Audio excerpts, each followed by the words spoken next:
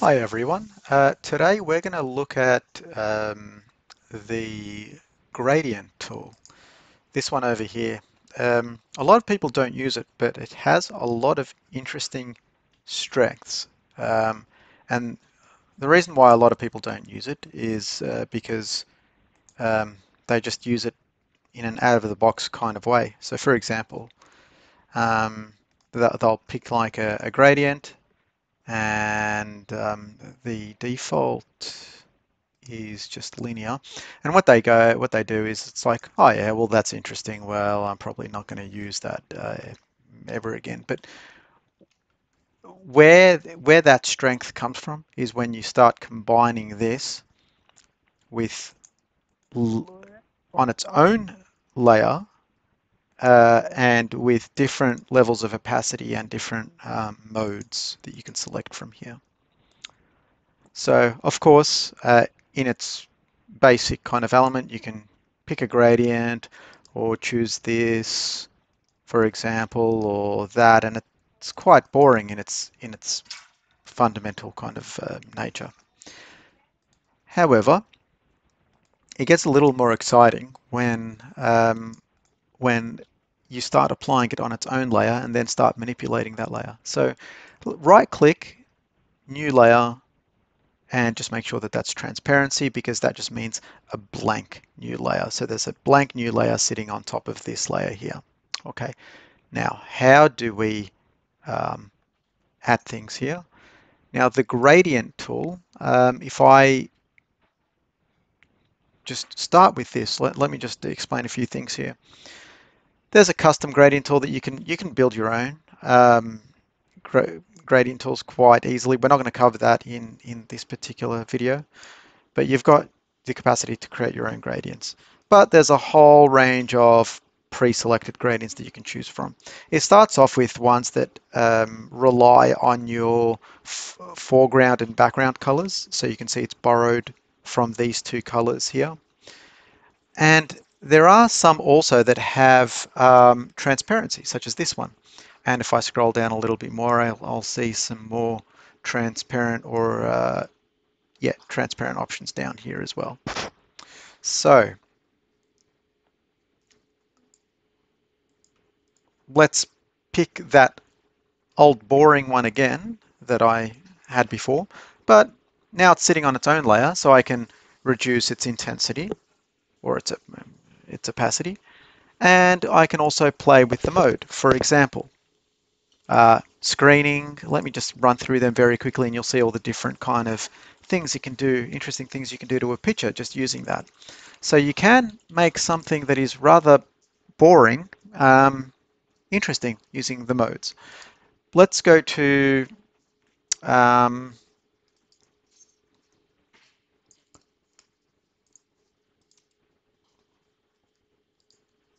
let's go to a few different options here.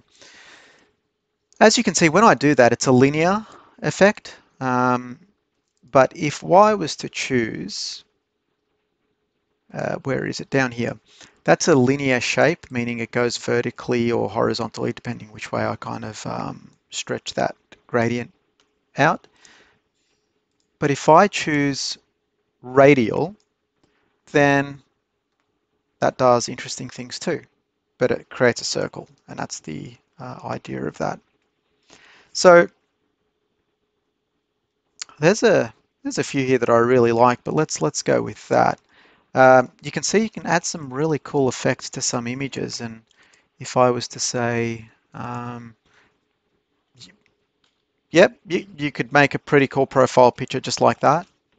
You can also, if I was to grab the metallic one, that does some interesting things with the divide as well because it adds a really interesting kind of brightness, which you may not want there, but you could probably just add it a little bit there. These ones are also pretty cool too, but they have an implied transparency. So let me make it 100% here and go back to normal. Oops. Let me get rid of that.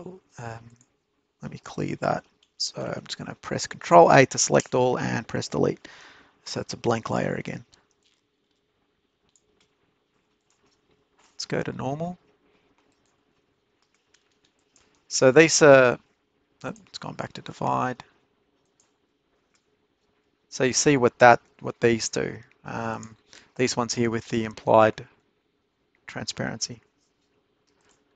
So pretty cool things you can do once you start using it with a bit of opacity or changing the modes. Just to run through a few more of these. Square will do the same thing in square. So for example, rather than a radial, you get a square happening. There is a, these are pretty cool. You know, these, you can use these at corners. Let me just change the something a little bit more obvious. Okay, like these.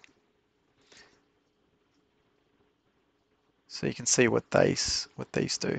The length doesn't really matter on this one that much, but um, and let me just try that again like that. But I find it's useful to use in the corners. I really like this golden one. This golden one, because gold's not a color in itself as a flat color. You can only achieve the golden effect through through tones, and that's why this one's pretty cool as a gold gradient. I do use it from time to time. But let me go to divide. I find it does interesting things on divide. Grain extract. There's divide. Probably lower the intensity of that.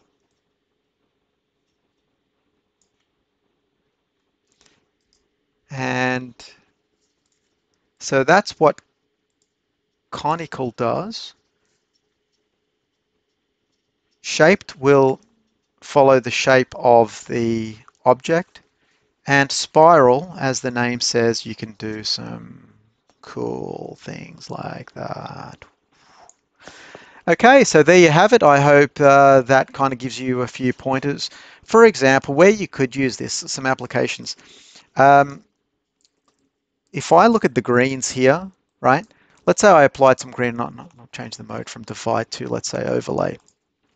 Let's say you had a picture of a forest that was quite dull. You could apply this green gradient to it, and then it'll just add some extra hues of green to the forest, and it'll bring it to life, believe me. So consider these sorts of things when you're editing images, and if you've taken photos of certain things and you want to add a certain color to it in an interesting way. Hope that helps. Reach out and comment if you need any further clarifications or any questions. Thank you so much for watching.